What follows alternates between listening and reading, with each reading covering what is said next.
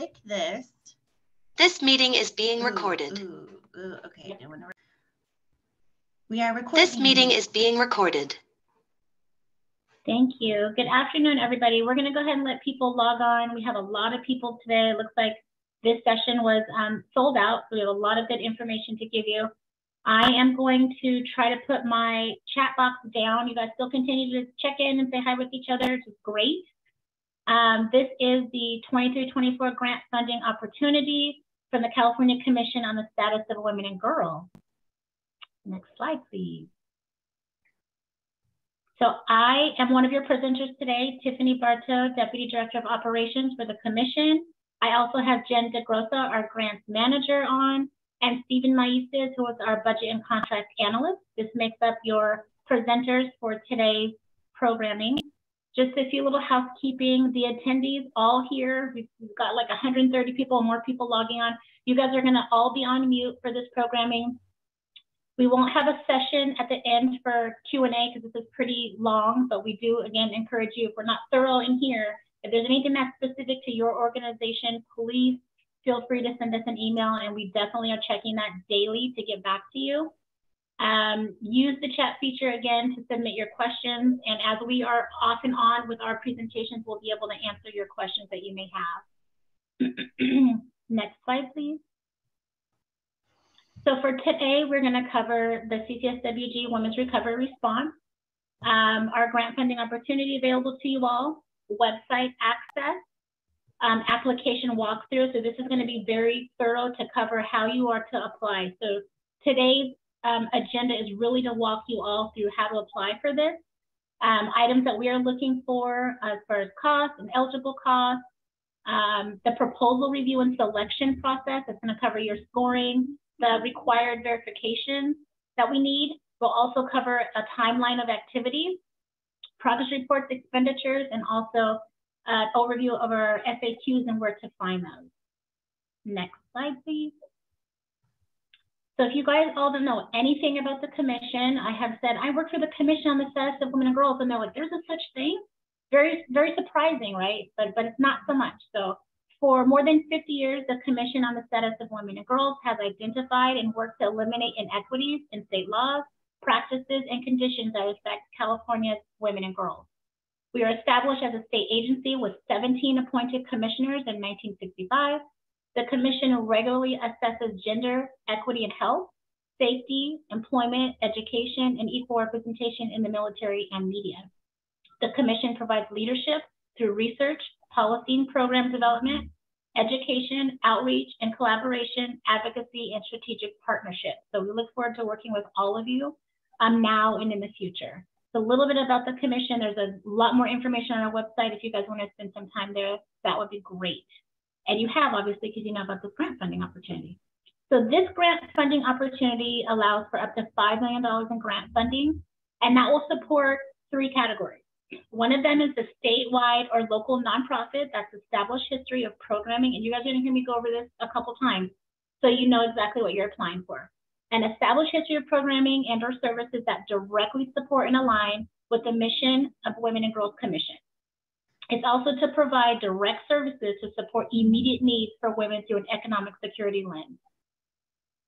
Local government entities for the purpose of establishing new commissions and other grant-funded activities that directly support and align with the mission of Women and Girls Commission, and that's to improve the representation of all women's voices throughout California. And then lastly, local commissions that are established with a city or a county government, and to engage and strengthen existing local women's commissions to ultimately inform the statewide women's economic recovery blueprint.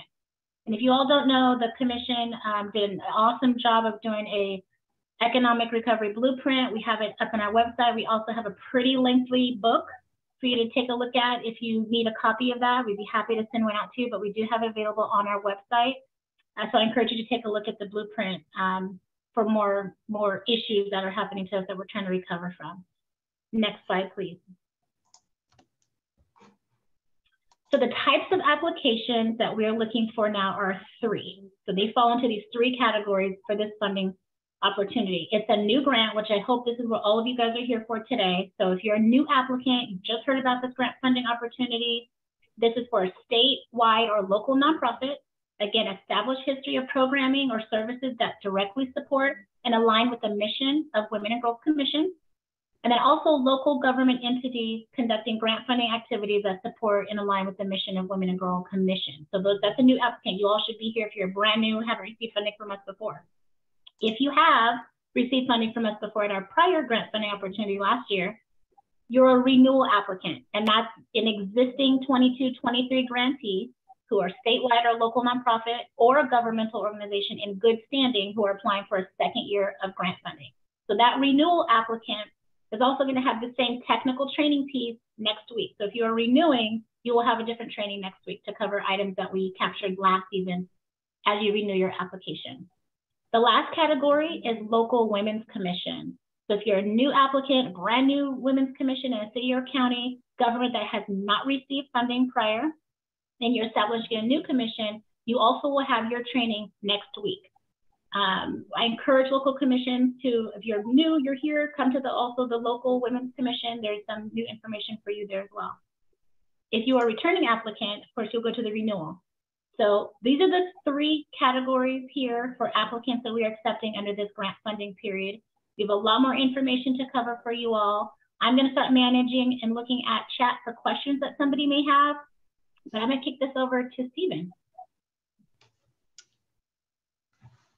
I think we have one more for eligibility. Oh, sorry, Stephen's on that too, guys. So eligibility requirements, just so you guys all know, for your eligibility for this grant funding period, it's applicants who are in the state of California only. We've got a couple questions on, can I be in Nevada and do the work here? Can I be in Oregon? And it's all California-based organizations. So statewide or a local nonprofit, again, established history of programming that provides direct services to align with the Women and Girls Commission. I see you, Sasha, I can get to your question. Local government entities for the purpose of establishing new commissions or other grant-funded activities that support and align with the mission of Women and Girls Commission, so local government entities, and then local women's commissions that are established within a city or county or government. So must be one of these three categories: statewide local nonprofit, a local government entity, or a local women's commission. And I think once Jen, later on in the programming, you will have Jen go over the full application. So we've had some questions about folks being individuals. So if you are Tiffany and you're selling Tiffany's jewelry and you'd like to get nice jewelry out to women and girls as an individual, absolutely not. That type of award is not going to be granted here. This is going to be strictly for statewide local nonprofit, local government entities, or local women's commission based in the state of California, and that is the eligibility for this grant funding. Next slide, please. And I will go ahead and pass this over to Jen, and I'm going to get to your questions right now, folks. Thank you. Thanks everyone for joining us.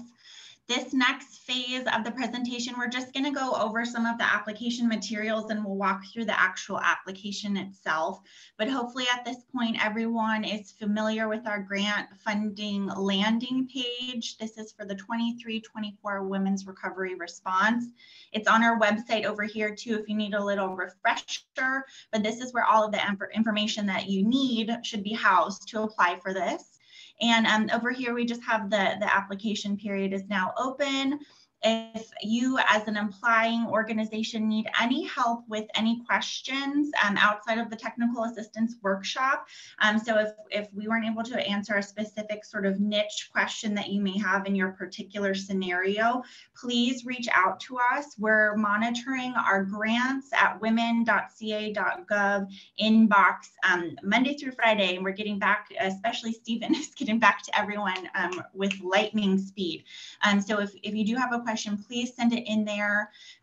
We'll go over, there's different email inboxes when you're actually submitting your application, but in terms of grantee support, questions, inquiries, if you want to know if you know the services that you provide are eligible under the grant, just shoot us an email and we'll get back to you as soon as we can. And that's again, grants@women.ca.gov. And then over here on our landing page, you'll see just a timeline of the upcoming events and trainings. So we're over here, technical assistance webinar for new applicants.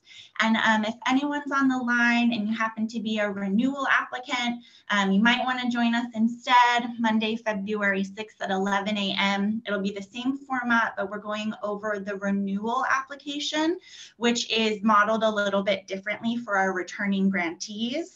And then if any folks with local commissions, either established or looking to build one, are on the line, you might also want to join us February 6th, this coming Monday at 1 p.m. because we will be speaking specifically to local commission applicants.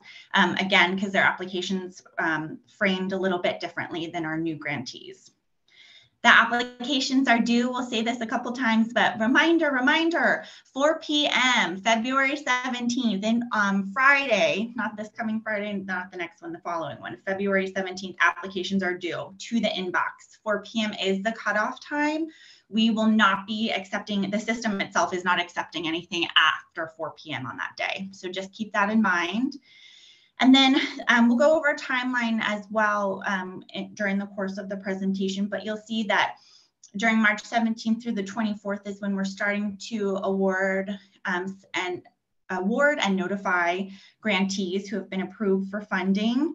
And then hoping to announce by April 3rd, all final grant awards, and then work can actually begin. Change the World starts April 3rd, and that will continue through March 31 of next year, 2024. Okay, so this, if you just scroll down on the website, that page I just showed you, you'll scroll down. This is where you actually can obtain the application materials that we're talking about today. So hopefully everyone on this call is over here in the new applicant universe, a new grantee application. And this is just a reminder, this is if your organization has not received prior funding from us, and you're either a nonprofit or you're a local government entity, and you're seeking funding to support the existing and emerging needs of women in California impacted by the pandemic. This is a reminder again over here, when you're ready to submit your completed application, it goes to newgrants@women.ca.gov. That's where you'll submit. So over here, if you select application number 1, it's going to pop up a fillable Word document for you. And that's what we'll go through now. These are the main funding areas that we're going to talk about: applicant information, the funding opportunity section in the application, your proposal and budget narratives, the cost sheet templates, and then we do want to really, we'll focus again on ineligible costs. We mentioned that earlier, but that'll pop up again. I'm just going to admit some folks in the waiting room. We have 5 more people joining us. Hello to our joiners. All right, so this is the new grantee application for this upcoming grant cycle. This is all a fillable PDF. We'll go through this page by page, but one more time, friendly reminder, questions on how to fill this out, or if you get stumped on something, those go to grants@women.ca.gov. Submissions, when you're completely ready to submit your app, send it to newgrants@women.ca.gov. So the first couple of pages is just an outline of the purpose of the solicitation, which we've spoken to already, but this has good materials for those of us who aren't super familiar, for those of you who aren't familiar with the commission itself. And then again, this piece is really important. We've already had a lot of questions about this in terms of eligibility. Again, local governments and statewide or local nonprofits. And Tiffany spoke to this as well. Individuals are ineligible for funding under this grant. Sorry, my dog. We have gotten a lot of questions about that. So individuals who are not established with a local government or a nonprofit entity are not eligible for funding under this grant. All right, and this is another key question that we keep getting. And so please make sure you pay attention to this section up here, which is the availability of funding section. This is funding is we have funding in amounts of $25,000 up to $250,000, depending on the proposed grant activities that you want to have funded. And we'll speak to this a little bit later in the application process itself, but this $250,000 cap is for intermediary organizations who will be turning around and re-granting funding to local partners. So if you are not an intermediary organization, you're not planning on re-granting in any capacity, you'll be applying for $25,000 to $100,000. And we'll walk through that. It sort of flows more organically once we get to that point in the training. Again, submission deadline, February 17th, 4 p.m. This is just other contact information. This is an overview of what the funds are supposed to support. I will let everyone read through that in the application. And now, other terms and conditions that you'll be bound by. And now we'll get to the good part, the applicant information. We'll need you to fill out this first section for sure of the application. Name of legal applicant organization. So this will be whoever is applying. In some cases, we have a sponsor organization and a sponsored organization. So you will know, hopefully, if you have that dynamic. So in that case, we're needing information from both organizations. So the bigger sponsor organization will enter their name in for legal applicant, and then the smaller sponsor org will have their information in here too. If you are just applying on your own, you don't have a sponsored organization, then you can just skip the green parts altogether. Ignore those. Those are not relevant to you. You'll just fill out the blue. And then the proposed amount here, again, I think we'll speak to that down a little bit below, but this is the funding amount that you are requesting from us as an organization. And again, this application amount section speaks to that. It defines if you're an intermediary organization, which would be any organization that supports the provision of services by another org rather than providing the direct service itself. Usually they're technical assistance providers or like capacity building organizations in some cases. So if you're a re-grantor, you can have up to $250,000 in your request. If you're not a re-grantor, then $100,000 is the max for your proposal. Okay, so down here for communities, this is where we're asking you to list out as an organization on the ground what counties and cities, Senate districts, and assembly districts is your organization serving. You should know the city and county, hopefully, right? But Senate district is a little new. We didn't have this on prior application. So if you need to look that up, there's a little link here that you can follow. You'll just plug in the information for your nonprofit and it'll pop up who your Senate district is and who your assembly district is, and you'll plug it in here. Then we'll ask you to list out how long in years and months your organization has been in existence in this box. Then we would like to know the sort of scope of your funding historically, and we asked you to select if you've received funds from the state, the federal government, maybe a city or county government. Other could be like a private foundation, for example, donations, etc. Or maybe in some cases you haven't received any. You're a fledgling organization, you haven't received any funding yet. So you would select that. And then we're asking you to fill in the information for what you have received. If you have a huge breadth of funding, like 20 years of funding, for example, that goes way back, you don't need to put the whole universe that you have here. We just want to know probably active grants are good enough. If you have a really long history, just narrow it down to active current grants, please. Okay, this next section is pretty important, and this applies only to nonprofits. Again, this prompt reminds you, if you're not a nonprofit, don't worry about it, skip it. If you are a nonprofit, we want to know if you're currently registered with the Department of Justice. We want to know if you're registered as a business with the Secretary of State, and we want to know if you're in good standing with the Franchise Tax Board. Tiffany will speak to this a little bit later in more detail in the presentation, but we're just looking for a yes or no. And if you have paperwork submitted or something, but your website status still says pending, for example, with Department of Justice, we need to hear about that. So please put that in the box here if you replied no to any of the above. This question's just asking about your exemption status, yes or no.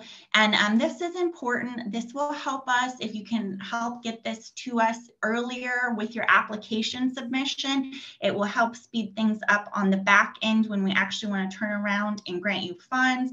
If you are exempt with the IRS, please attach your exemption letter with your application submission. So in a little bit, I'll talk about what that actual email looks like with your application and where you submit it to, but please make sure you'll attach an application as one attachment, and then you'll attach your IRS letter as well. And then a few other important questions about violating federal criminal law. We're looking for a yes or no over there. Lawsuits, etc. If there's any audit findings or monitoring findings, please enter that information in as well.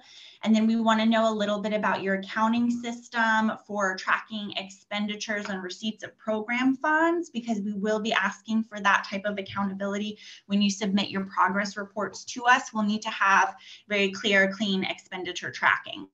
So this should be a yes or no answer. And if it's a no, please explain your proposal for how you would track grants moving forward.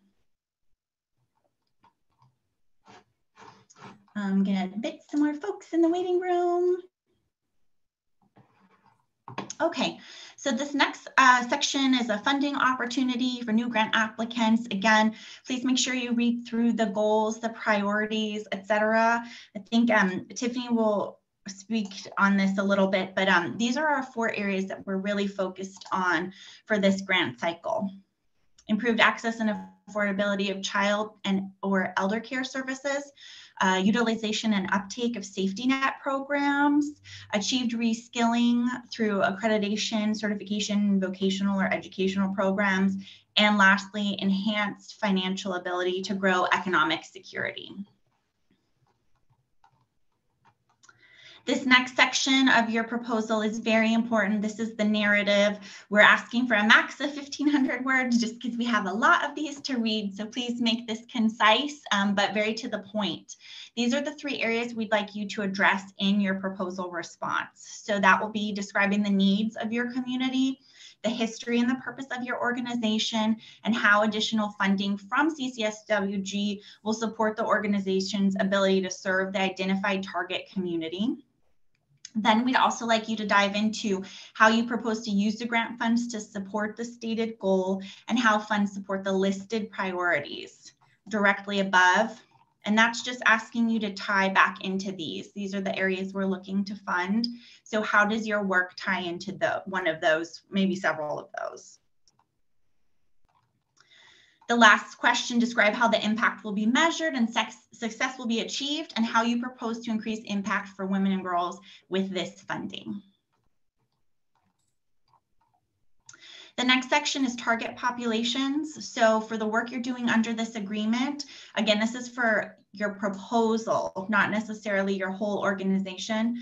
We have a lot of organizations that help women throughout the state, for example, but we want to know for this exact award, are you helping any of these folks, low income, unemployed, etc.? So please be specific about the actual audience of women you're looking to impact with this award. And then this is similar to what we saw earlier above in the application. We just want to know, a lot of times this area, the target communities under this grant is a little more nuanced. So I know Tiffany says this a lot, but we have grantees who are doing work in LA, but LA is huge. So what specific little pockets of LA are you talking about, for example? So that's where where you will define that as detailed as you can, kind of zoom in on the work you're doing.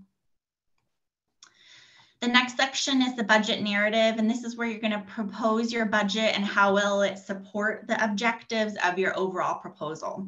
So that's basically tying money to work. We want to see how they're connected. And please try to keep it to 1,000 words max.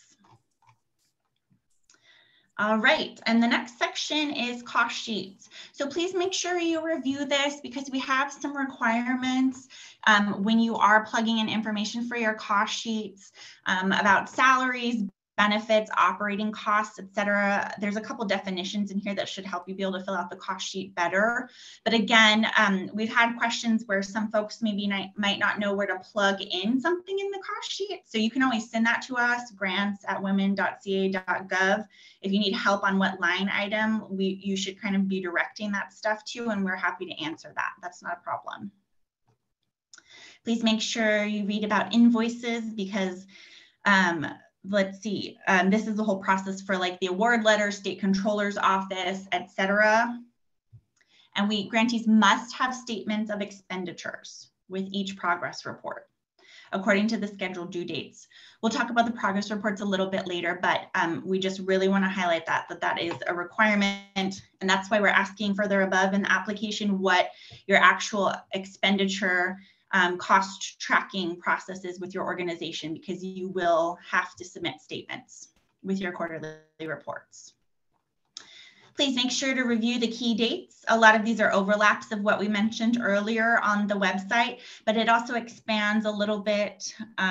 Let's see, like our first progress report, for example, if everything should be running smoothly and you should be submitting a progress report, your first one, July 14th of this year. Here's the layout of the quarterly reports. You'll see first, second, third, final report over here, due dates, the report period that'll cover, and then another just reminder, statements of expenditures will be required with each progress report. And on that note, we'll talk about that a little bit later, but we do have a reporting template that will issue to you once you're awarded as a grantee. So you have that template to use, you know what the expectations are, and you know that that's what you'll use to submit all of your reports to us on the quarterly basis. Okay, and then this is the Exhibit A cost sheet template for new grantees, and you'll plug in up here your organization name. You can also add sponsored organization if you want to. The proposal title, and then this box is really important. This area over here, the category of funding. We have other and we have regranting. So again, if you're serving as an intermediary organization, turning around and regranting funds to local partners who are going to be probably providing direct services on the ground, you would check this regranting box. So then we know that you're eligible for up to $250,000 in funding. If you're not regranting, you're not an intermediary organization, you're going to select this other box. And then we all know that your max is going to be $100,000. It doesn't have to be 100,000. That's just the cap for it. It should be 25,000 to 100,000 if you're one of these other organizations. So over here, you'll enter all of the information under personnel, which may include salary, wages, or benefits. And we do not want to see a lump sum for anything. So we shouldn't see like nonprofit staff listed here and $100,000 over here. We don't want to see that. We want to see very detailed breakout of what role we're talking about, how much they need to do their work under this grant. We want to see their benefits called out separately from their salary and just have it very clear over here. No lump sum listed here. For operating expenses, you can enter anything that you think might fall under here. Supplies and materials is an example, but there could be others, whatever applies to your organization. If you need to design brochures, for example, that would go over here, and then the cost. And please make sure all of this is tying into your actual narrative. When we're reading through the narrative, you should really call out the roles that we're going to see in the budget. Those should be addressed in the narrative. If you are, again, wanting to do brochures as an example for maybe domestic violence, legal outreach, we should see that spoken to in the narrative above, and then we should also see it listed out here. So these things really do need to tie together. Otherwise, it doesn't, when we're scoring it, we're not going to know why you threw some random expense in here if it's not tied to the purpose and the narrative above. For regrantees, so for those up here, regranting intermediary organizations eligible for up to $250,000, those will go here. For everyone else, you won't have to worry about that section. Consultants will go here, and please do describe what type of consultant. In a lot of cases, you might not know the name of the consultant or firm or whoever designer you want to hire yet, but the type of consultant or the type of service that that you want to have provided, have that in here. So it could be, you know, brochure, designer, the designer of the materials could go here. Down here, we're asking for the indirect cost rate. So some people will not be asking for indirect costs, so you would put no. Some people have a state negotiated cost rate. Others might have a federally negotiated cost rate. Someone might not have a negotiated cost rate at all, but you're just proposing a rate that you would like to have awarded in this. That's fine too. You would just click this. And so then this box here is just, we want to know what percentage. Are you proposing a 5% overhead, 10% overhead? Enter that in here, please. And this will be your grand total entered here for the max amount or the total amount that you're requesting. All right, I think that's it. We're gonna head over to an eligible cost because this question has come up a lot. Let me make sure I'm sharing right with you guys. Let's see.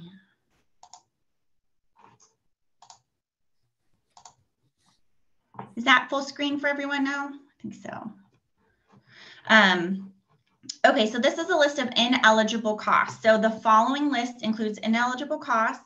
Grant applications featuring these costs may be denied, or we may need to kick the grant application back to you and have you revise it to remove those costs before we can move forward with an award. And these will be incorporated, just so you know, this list, if you can't memorize it right now in a minute, we'll put this up on our frequently asked questions. So you'll have the complete list there. And that's housed on our website. I'll go over that in just a moment. So this is the universe of things that we will not grant funds for. That includes tuition, food and beverage, corkage fees, lobbying, costs already billed directly, travel costs, and that's outside of state rates and per diem rates, just so you know. Overtime, equipment not specifically needed for the project, deductibles for insurance, audit costs, legal fees, depreciation or use allowances for buildings and equipment, licensing fees, bank fees, advance payments, contingencies, appearance fees or speaking fees, and insurance costs. None of those are eligible under this grant. Okay, so once you have your grant application filled out, you have all of your sections filled out, you've saved it somewhere, then all you have to do is pull up your email and attach it like this. This is just a little example. Let me get my little laser pointer. You'll attach it like this. And again, if there's like an IRS exemption letter, for example, that we referenced above, attach that here too, please. You'll have your filled out grant application and you're sending it in. You can label it whatever you want, new application if you'd like. And then you're sending it in to newgrants@women.ca.gov. Once it's submitted to us, you'll get an auto reply that says this, basically that thank you for submitting your new grant application. And this should not be construed as an award or that we're moving forward with contracting for this, none of that. This is just a notification, an auto reply that we received your submission. And just to reiterate over here, these are the key emails, key dates. Everything is due by February 17th at 4 p.m., no later. The system's not accepting applications after 4. And for those applying for new grants, hopefully most of you in the call today, that'll be for new grants at women.ca.gov. That's where you'll submit your application to. And then if there's anyone on the call for renewals or local commissions, these are your other. You'll use those emails instead. And then again, if you have questions on how to fill out the app, or if something applies, or if the work that you do throughout the state is in alignment with the mission of this granting effort, then submit that to grants@women.ca.gov, please. So 2 separate emails. Okay, now I'm going to turn this back over to Tiffany. She's going to talk a little bit about the scoring process for after the application has been submitted.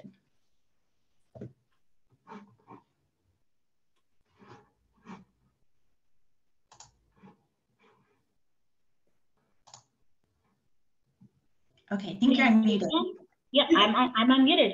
Thank you very much. Sorry, guys, I'm trying to get to all of your questions. We are not ignoring you. You guys have a lot of great questions in here. So sometimes I'm sending it directly to you. So I've sent them to Sasha, to Desiree.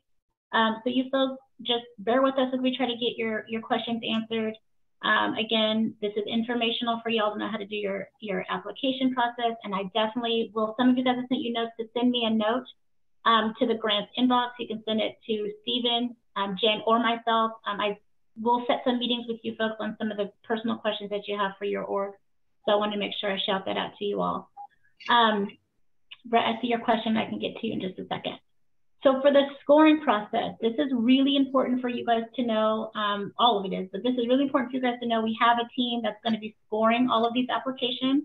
Again, we have 3 buckets of applications. So we're doing local commissions, renewals, and we're doing brand new applicants, which you all are here for this today. That final score for each applicant is going to be ranked. Proposals on all of your apps are numerical, so there's no notes that are taken. We're just reviewing. We have a grant review process rating sheet. We're not going to show it here, but we do have it up on our website. And this is the location where you can find it. Jen has this highlighted here. I'm not sure if you guys can see this, but it is gray. And we have what I call like a informational item for you guys just to take a look at what is used to determine your score. So note that it's tentative. It's not the exact thing that we use, but we want to be very transparent with you on our scoring and what that looks like for this grant funding opportunity, and that can be changed by the commission at any time. So once we take a look at apps and we're scoring and we're trying to make sure that things align and fit, we are able to adjust that as needed. Also, the priority for funding is based on a ton of considerations. So we're looking at your overall impact of the submission of your grant proposal, your geographic distribution. I want to harp on the geographic distribution because I think Jen talked about this a little earlier. A lot of people are in LA. We had a lot of applicants last year in LA. We have a 17-member commission. These commissioners are also taking a look at what are the geographical areas that we are trying to hit. I think I will go more into detail when I talk about the local commissions, but if you're like in a very rural area where there's no commission and there's a service that's needed for women and girls, please try to reach out to that area. It's critical. We have done a map of the areas that are not being located, and that is difficult for people who are in rural areas in LA who have no services. So it's great to take a look at exactly honing in on what your geographical distribution is as well. The availability of funds that we have to give out, and then gaps in needs and services. That's just a little bit about the scoring process. Next slide, please. The rating sheet, we have the rating sheet available for you guys to take a look at. This is us. This is us being able to rate your application. And so what you're going to take a look at, I'm sorry if this is small, but what you guys are going to take a look at here is the 5 scoring rubric criteria. So what we're going to fill out is the application category, how much you're asking for, and how well you align with what we're looking at. So your goal alignment here is to take a look at how you are improving the lives of California's women and girls who are disproportionately impacted by COVID-19. So you guys are brand new here. So what happened under COVID is women were hit the hardest. Women's programs were stopped. Childcare was stopped. 100% of job loss for women in 2020 affected everyone's lives. So what we are doing here is trying to figure out what we could do to have a recovery for women and put them back whole as we were pre-pandemic, although we all know it wasn't whole during the pre-pandemic. So things got worse for us.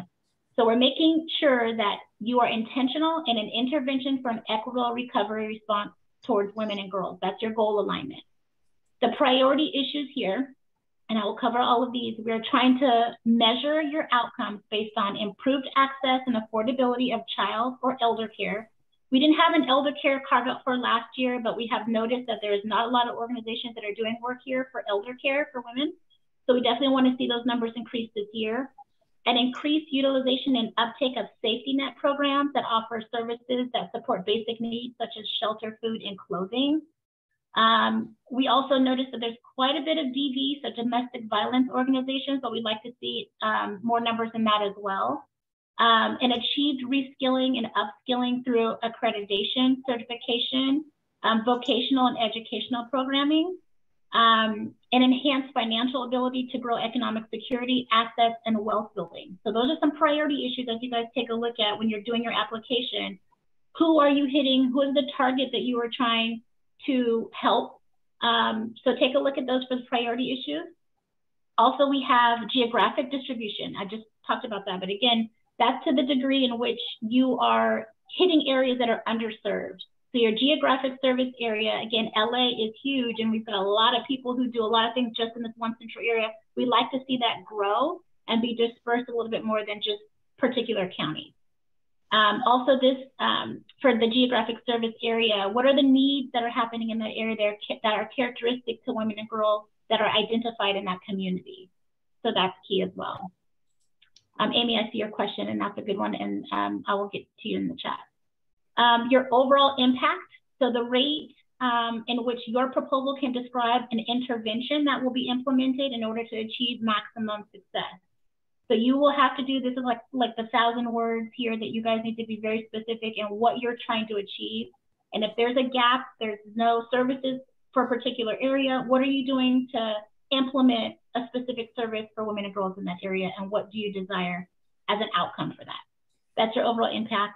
And then your budget, with a lot of budget questions. Happy to have one-on-ones with you guys on the budget. It's really important on your budget because it has to support your objectives and your activities. So I have not seen it, but I have to call it out on the budget to make sure that it really aligns with the work that you're doing. And we do site visits too. So this is helpful for us to see, you know, how you put your money into action, what you're asking for. For those of you who are awarded this grant, and Stephen will cover this under the agreement, once we do site visits, we do come out, we help out, we come see what you guys are doing and how you've made an impact. And so it's important for you to spend the dollars down because we don't want that money back. So we want you to go out in the community and do the work, and the good work that you guys are doing. It's wonderful for us to tell the story, and it's wonderful for people to see that we need more money so we can continue this work. That's your budget. So if you guys take a look at all of these goal alignments, this is like a rough estimate for you guys to see what we're looking at as we are rating. So it is important that you guys write your proposals really well, and it's hitting exactly what we're looking for. So this is a little bit about what's happening on the rating sheet. Next slide, please. So verification requirements. I will try not to go overboard on the verification requirements, but this has happened from last year, and I want to make it very clear to everybody. For the verification, you have to have all of your documents totally solid before you actually apply. And what that means is, if you are a charitable organization, you are registering your business as a charitable organization to the Department of Justice. Jen's going to go ahead and pop in the chat for us the 3 organizations that you guys will need.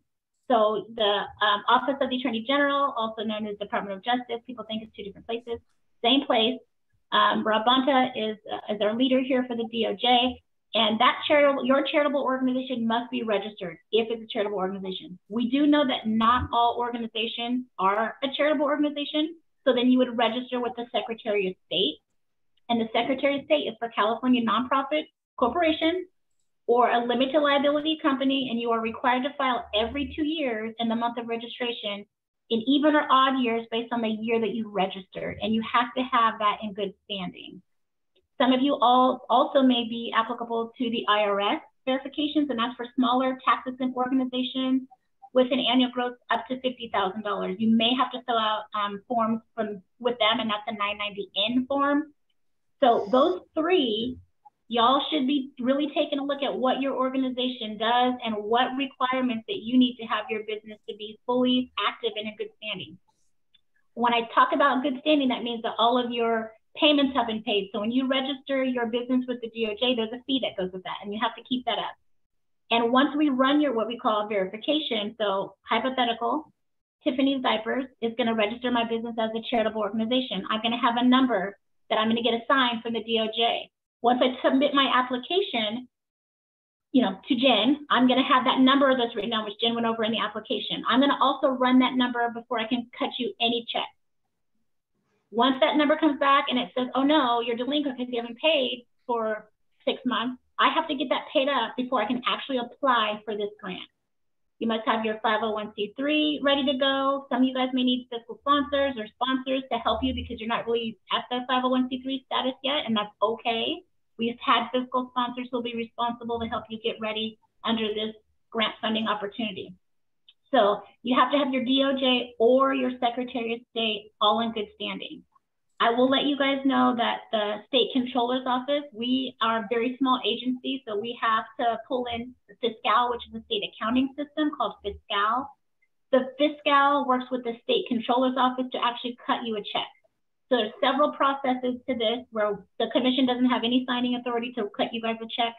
So it goes through 2 bodies before you guys actually get a paper check. And by the way, it will be a paper check. It's not an electronic fund transfer by any means. So the state controller will also run a double check after we've done our verification to make sure that you're in good standing. They also do what you call a name match for your tax ID. If your name does not match your tax ID, there's a problem. They're going to put it on hold and they'll reach out to us and let us know, and I will be in contact with you to let you guys know how to get that fixed. So I just want to stress here on the verification requirements that all of these items, your DOJ, your Secretary of State, if you have tax issues with the Franchise Tax Board, I actually spoke with them this week as we were rolling out this information, and they too will not, if you have tax issues, they'll send it up and we will not be able to cut you guys any checks. So I just want to make sure that we are very clear on the verification process that we have to do as a commission on our due diligence to make sure folks are in active, good standing. Active just simply means that you have paid and you're in good standing and there's nothing that's delinquent.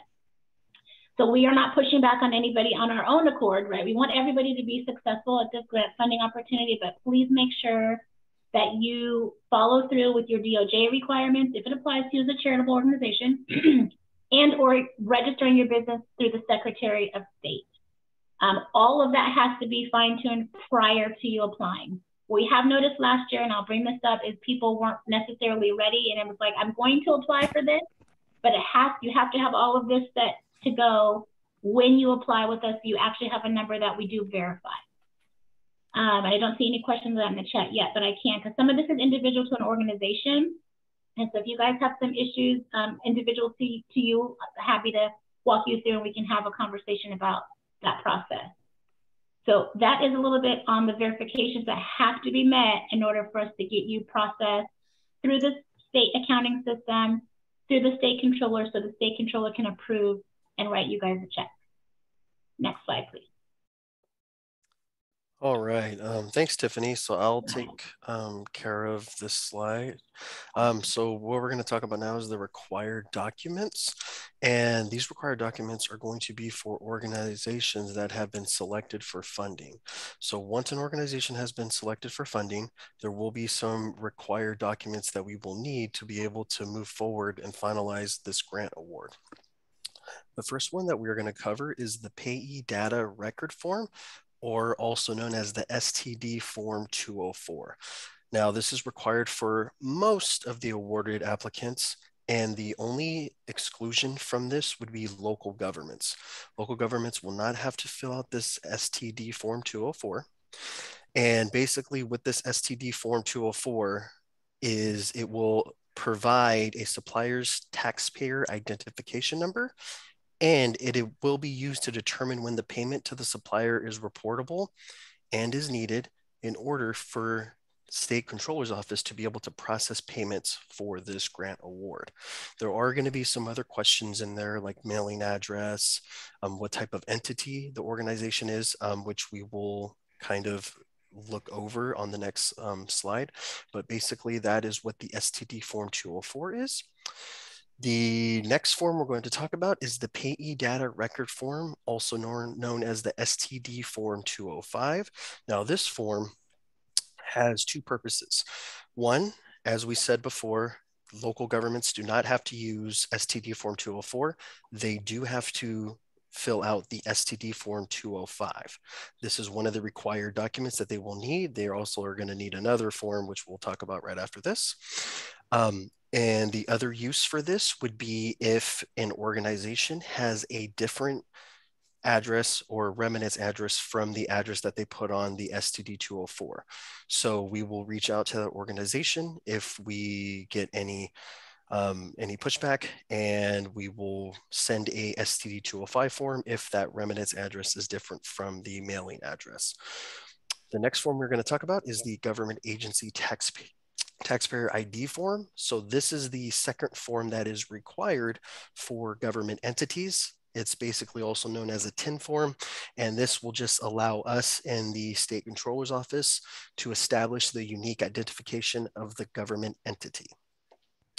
The next form or document we will talk about is the award letter. Now, this document basically is the contract. It is the document that legally grants funds to the awarded applicant and is not valid until the awarded applicant, which includes either the sponsored organization and the legal applicant, if the legal applicant has a sponsored organization, and CCSWG have signed. So basically what we'll do is we'll send this award letter to the organization that has been awarded. We do like to stress that we want the organization to look over it carefully. If there are any questions or concerns, please reach out to us and we can set up a meeting to go over anything that you have for those questions and concerns. And then once it is signed on the organization's end, and if they do have a legal applicant, a sponsored organization as well, once we get those signatures, we will sign it on our end, and then that organization will receive a copy for their records. And again, it's basically just the contract that kind of goes along with this funding. The next form we're going to talk about is the Acknowledgement of Work Commencement Authorization. Now, this certifies that any work under the awarded grant will not commence until the award letter is fully executed by both the awarded applicant and CCSWG. So this will be sent out before the award letter, and we want to make sure that this is signed and we receive it back, because we do not want any work officially done or capacitated at all until we have that award letter signed by all parties. Once we have that award letter signed by all parties, then the organization can go ahead and start working using the funding. And the last document we're going to talk about is the IRS exemption letter. Now, some organizations might have this as far as when it comes to an IRS exemption letter. If this organization does have one, please provide that exemption letter with your application. We want to make sure we have that so we don't have any hiccups down the road. If you are awarded, we want to make sure to have that paperwork ready to go. Okay, next slide, please.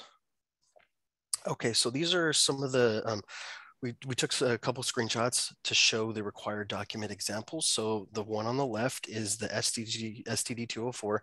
I will say these do look small, but again, once you do receive these, if you are awarded, then we can go over these in details if you do have any questions.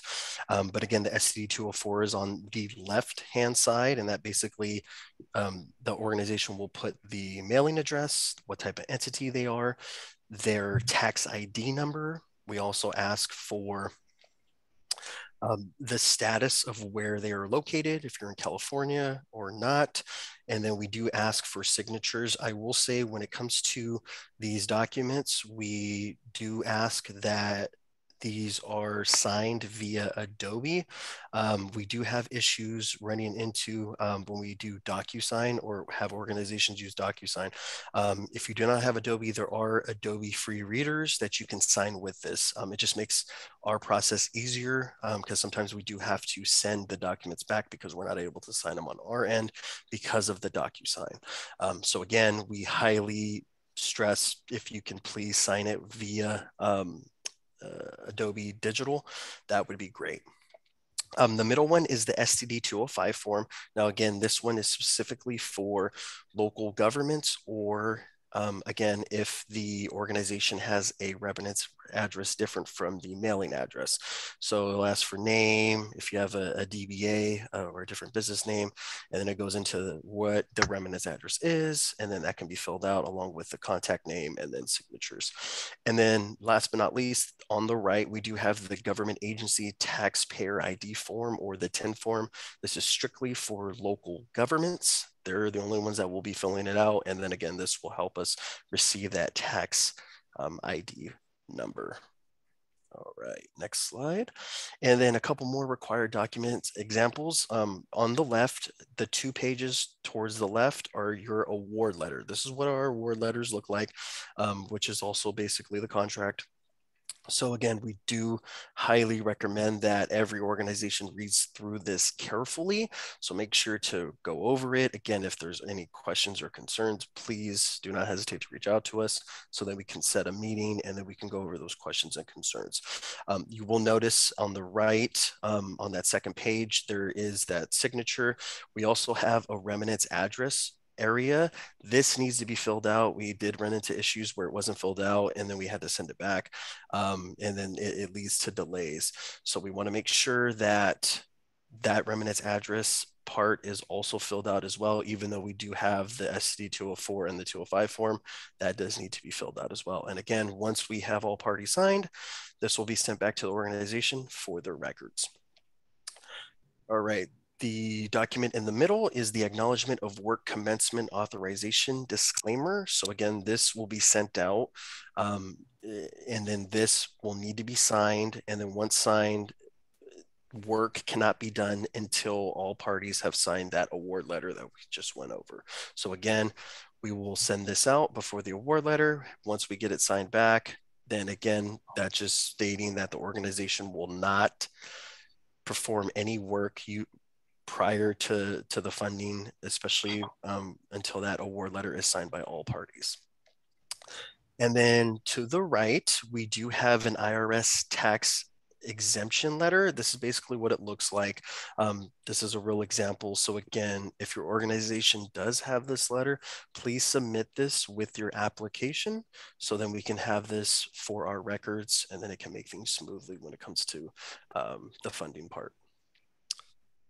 Okay, next slide. All right, so this one's a real important slide. We're going to talk about the timeliness of required documents. Now, it's really important because when it comes to us going back and forth with documents, we're going to need to make sure that everything is tight. And with that, due to year-end fiscal reconciliation requirements, failure to sign and return any required documents, including the award letter, within 3 business days of receipt will result in a forfeiture of this grant opportunity. So we have it set as 3 business days because, again, due to year-end fiscal reconciliation, we need to be able to process these documents quickly. So again, once you're awarded, we want to be able to move quickly with these documents back and forth. So you will, once you do receive an email from us with these documents, you will have 3 business days for them to get signed. Now, again, life happens, stuff happens. If something does come up, please make sure to reach out to us so then we can work with you. We always, we'll always work with the organizations, so just again, make sure, please reach out to us so we can work with you. It's always better, and then we can move forward. And another disclaimer, please be advised, there may be a delay between when the award letter is fully executed and when your organization receives funds. This along goes with that 3 business days. A lot of times it depends on the paperwork, the documents, are they filled out correctly? And then we do have to work with the state controller's office since they are the ones that are submitting the pay warrants to your organizations, or I should say the checks. We do not submit the checks. We do not have the checkbook. State controller's office are the ones that do that. So everything basically goes through them. So again, there sometimes are delays with that. So we just want to give you a heads up that, again, there might be delays between the award letter when it is fully executed and when your organization does receive the funds. And again, like just to reiterate what Tiffany said, it will be a paper check.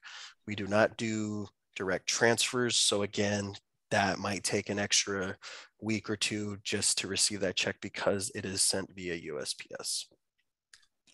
All right, thank you. Thank you, Stephen. All right, so next we just wanted to give you a kind of snapshot of the upcoming year and the timeline of activities that you can expect. We're over here in January with the applications available. We just entered February. So for those on the call who maybe joined late, or maybe you were on a different call, you're not a new applicant, we still have upcoming webinar, technical assistance training, which will mirror the same format. And that's for renewal applicants. So for those who received funding from us last year, and for local commissions, both local commissions who are new, wanting to build, and also returning local commissions. That's a very niche training. So we have a separate one for folks who are wanting to do that work on the ground. Again, February 17th, 4 p.m. applications are due no later than 4 p.m. And then I spoke to this a little bit earlier, but this is the window, March 17th through 24th is when we're looking to award or notice awardees that they've been selected. Final grant awards announced April 3rd. And then your grant activities will continue. We're looking at the first quarter progress report due July 14th. Grant activities continue. October 13th is the due date for the second quarterly progress report. More grant activities continue. And then heading into 2024, January 12th, we have the third progress report. All grant activities should wrap up by March 31 of 2024. And then by April 12th, your final report will be due. All right, and we spoke to this a little bit earlier as well, but we just want to reiterate some information about the progress reports and expenditures. So as soon as we have you set up, if you're awarded as a grantee, we have your award letter executed, you're starting to do your work, we will issue you a progress report and expenditure template in advance. So you have that, you know it's going to be expected in those reports, and that'll be well in advance of when they're actually due. And we just wanted to give everybody a heads up that we're actually in the procurement process right now for a new grants management platform. And so over the course of the upcoming grant cycle, we're going to be integrating all of our information, like contact information for you guys, progress report information, reminders, all of that stuff will be in the new system. So that'll be, you know, it's a work in progress, but we're going to notify you in advance when the system is actually available. So you'll have plenty of notice. And then the system is supposed to be very user-friendly for grantees. So it's not going to be a heavy lift for you, but we are going to conduct some trainings on the new system once it's up and running, just so you're familiar with it and you're not totally feeling blindsided by this new system that's been rolled out. And I just want to reiterate, we're running into this a lot when we're trying to reconcile reports from all of our current grantees from this past cycle that we're in right now. A lot of times staff turns over or contact information changes, or you have a new email inbox that you set up with your organization. Whatever that is, please make sure that you loop us into any updates in terms of contact information. If you have a new executive director come on, we need to know that, and we need to have their email address, because we're sending a lot of information out to the email that we had on file. And a lot of times that's changed over the course of the year. So if you do have updates, please keep us in the loop. Email that to grants@women.ca.gov so we can make sure that your profile is up to date and we can contact you when we need to. Okay, so this is we're speaking to the FAQs. I think we're trying to field some of those right now, especially the general ones that I think applies to a broader audience. There are some niche questions in here that we probably won't get to, but so do reach out to us. But for general FAQs, we're working on compiling a list. There's already one up right now on our website. If you scroll just a little bit down below the applications, you'll see FAQs, and it's just a downloadable document.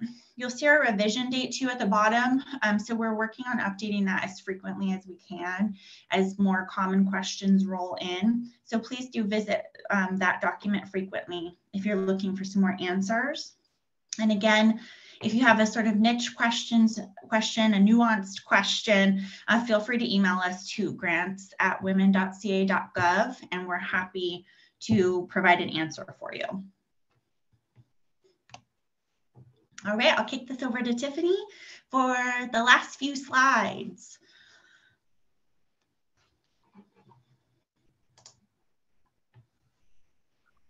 Thank you, Jen. So it looks like we are coming down to a close on this presentation. So I just want to let everybody know you guys had some great questions. A few of you, once we go back to the grants inbox, I'll be scheduling meetings with you to discuss your individual needs.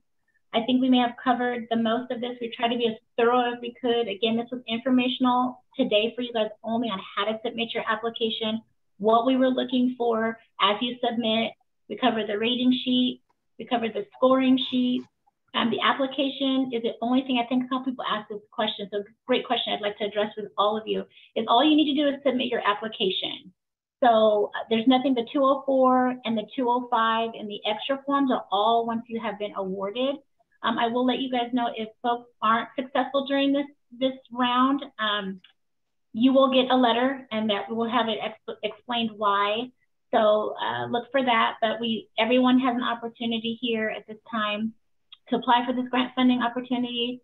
I think, Kamala, it looks like you're not finding the scoring sheet. We may not have it up on our website. We'll make sure we get that up on the website, the scoring, so you guys can kind of take a look at what we're looking for. Again, it's not to be used to, use it so you can kind of address, write your proposal.